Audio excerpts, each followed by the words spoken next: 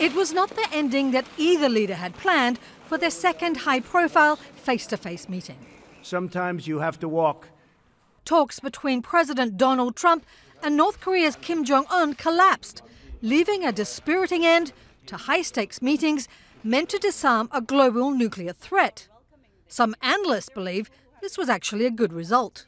I think, the adage of no deal is better than a bad deal.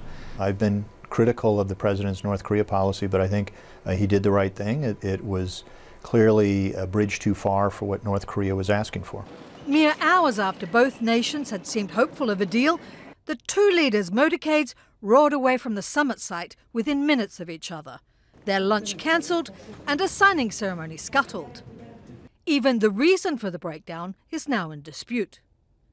In an abruptly scheduled middle-of-the-night news conference, North Korea's foreign minister denied Trump's account of why the summit fell apart. 미국이 UN 제재의 일부 If the United States removes partial sanctions, namely removes the articles of sanctions that hamper the civilian economy and the livelihood of our people in particular, we will permanently and completely dismantle all the nuclear material production facilities in the Yongbyon area, including plutonium and uranium.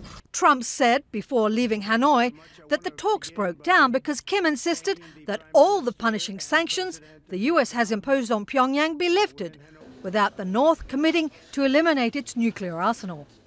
I think it was a good development that the president indicated neither the U.S. nor North Korea seem intent on raising tensions. And I'm about to get on a plane and fly back to a wonderful place called Washington, D.C.